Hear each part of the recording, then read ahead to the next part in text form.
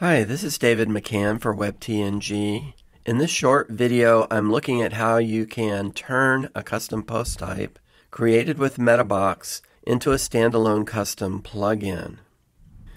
This is the MetaBox page in the WordPress plugin directory for the free MetaBox plugin.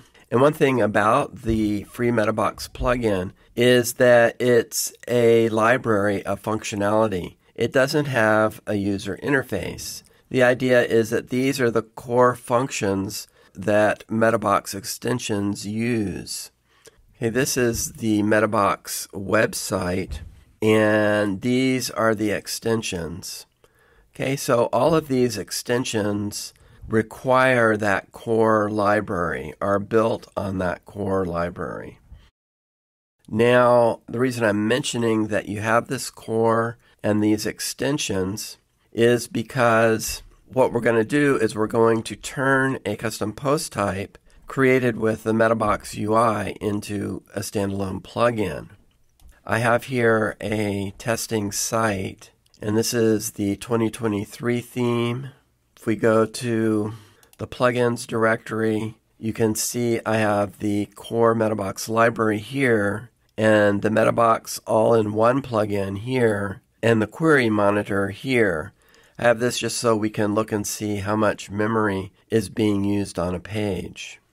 And the all-in-one extension, what it does is it gives us this user interface and access to all of the extensions here. So we can go through and turn on or off the ones that we might need.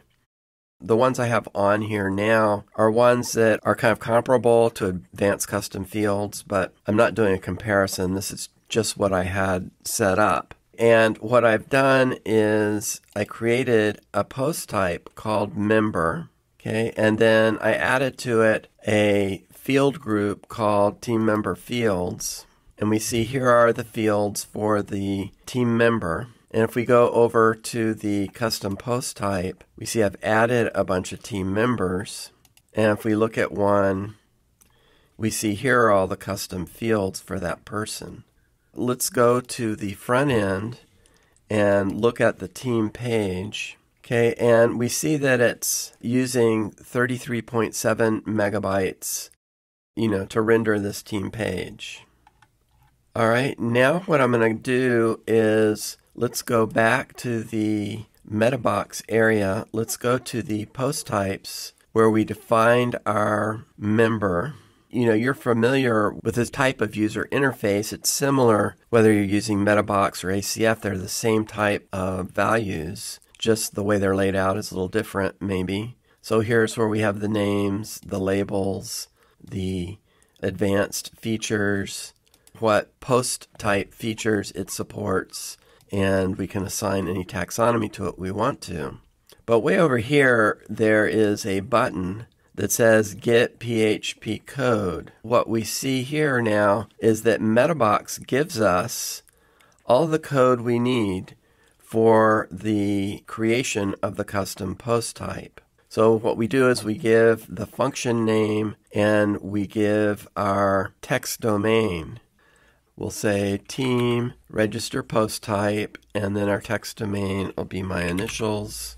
Okay, now I've got my text editor here, and what I've done is I pasted in the header for a plugin. And let's just look at that. You have these fields in the plugin that WordPress parses in the plugin page. So here's the name. I put in members custom post type, my web address for the plugin, a description, version, author, author's URI, and the text domain. And so now what I'm going to do is copy that code that we got from MetaBox.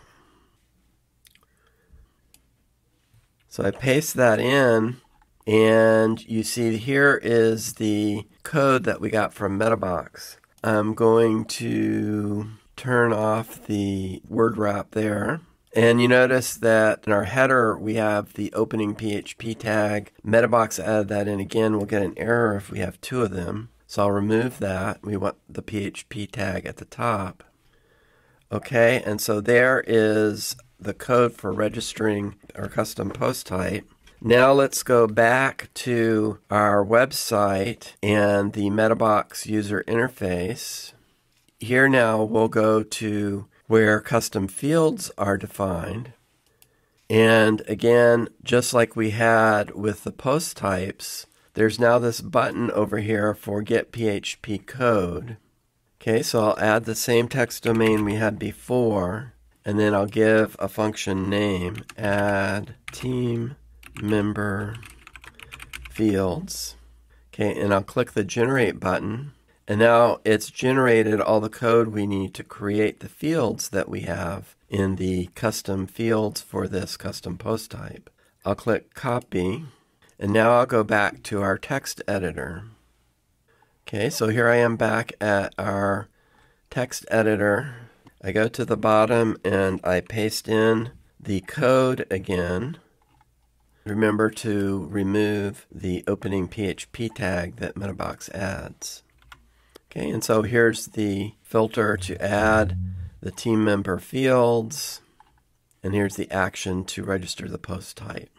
Okay, now what we need to do is we need to save this. I'll save this to my desktop so I can find it easily.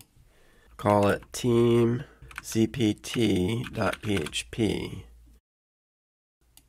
And now after I save it, the next thing I need to do is to copy that into the plugins folder for the website. Okay, so here I am. I'm going to go to desktop and I'll copy. And now I'm going to go to the folder for the website. And here we see here's the WP admin folder, the WP includes folder, and default WordPress files. Let's go to plugins. Okay, and I'll do paste item. So now I've added the Team CPT plugin, a one-file plugin, to the plugins directory. So now let's go back to our WordPress website. Okay, I'm going to go to plugins, and here's our members CPT. Okay, so just to refresh before we switch, it's 33.8 megabytes of memory being used now. So let's deactivate the MetaBox all-in-one. Notice we lost our Team CPT, but we'll activate the plugin. Now we just have the MetaBox library activated and our new plugin that we just created. So now I've gone back, and from 33.8 megabytes, let's refresh.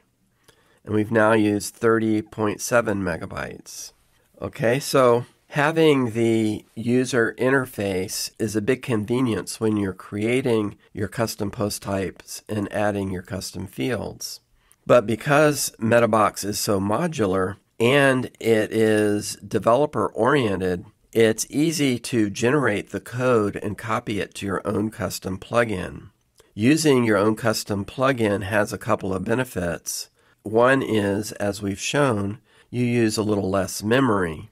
The second benefit is you have a plugin that you can add to your source control, or that you can easily reuse and drop into another website if you need to create the same kind of custom post type. So anyway, that's the quick look at taking advantage of the modularity of MetaBox and creating a plugin for our custom post type. There's a summary of this video available on the WebTNG website, along with other walkthroughs, reviews, and resources. Hope you found the video interesting. Thank you for watching.